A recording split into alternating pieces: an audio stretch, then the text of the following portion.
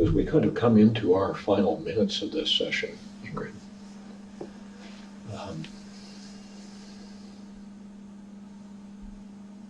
I guess I just want to acknowledge that I'm touched by your story. I'm touched by the love that you carry beyond the grave, really giving it a place in you. As you carry it with you through a life that continues to be touched by her absence, but also by her strength. And it feels like a kind of offering to her that you don't only reserve for her birthday, but in some important way she's with you all year round. Yes. And I wonder if you have any thoughts or questions or concerns for me in these last moments, the last minutes of our session two, just about anything we've spoken about or where you would like to go with this.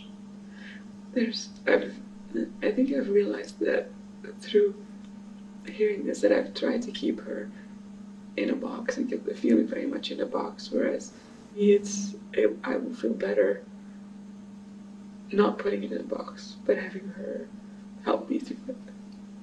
Right. Maybe I would feel better not putting her in a box, but having her help me through it. I don't think anyone could say it any better than that. Because I seem to do a very negative thing. Right? Maybe it's not a negative thing. Maybe it's not a negative thing, right? Maybe that kind of silent sea, right, can also be a kind of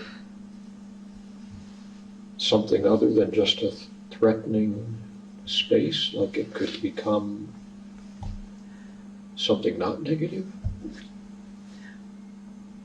And I've had this feeling when she died that I was somewhat, because I was so close to her, I think, that I was somewhat uninvited after her life.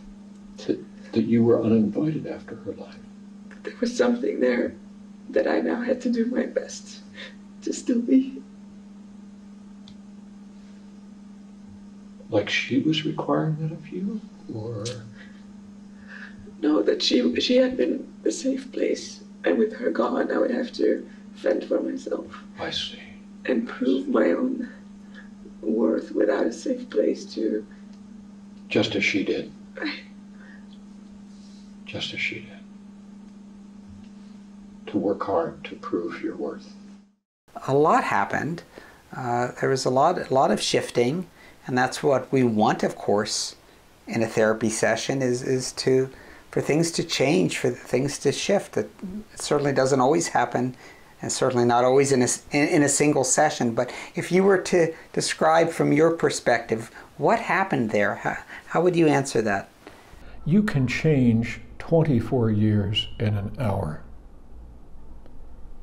Permanently, if you find the key to the door that opens onto a different space. The thing is, the client always has the key. They just don't know where they left it. And so partly what we're trying to do is to find the key. For her, it's the key of that box of pain and sadness that Mom has been trapped in for 23 years. And ultimately, we release Mom from that box and allow her to help her daughter carry it. And so Mom becomes recruited as an ally rather than a nemesis. Mom isn't a liability anymore, she's a resource.